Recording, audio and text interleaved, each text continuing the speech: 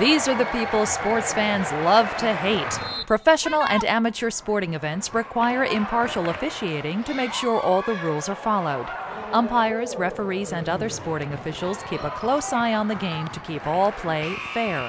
Blue 30, Moose! 2 shots, timeout first. The responsibilities vary depending on the sport. Before game time, these officials may inspect the grounds and equipment and even examine players. No, you. Who? You in the back. Oh, please, thank you. They check that safety and event regulations are observed and that eligibility requirements have been met. Once the action starts, they may keep track of time, scores, and stats. They often serve as judges. You need a sharp eye and the ability to focus intently on the action while tuning out the distractions all around. White 42, 42 white, push! Be prepared to be out in all sorts of weather, often at night, weekends, and holidays.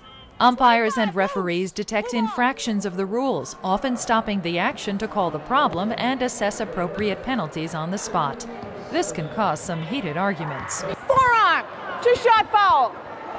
You put it right in her chest, coach! A cool head and a strong command of the rule book are essential. Getting a job in sports is rarely a slam dunk. The field is so popular, competition is fierce, and entry-level salaries tend to be low. To get ahead of the pack, officials need more training and expertise than ever.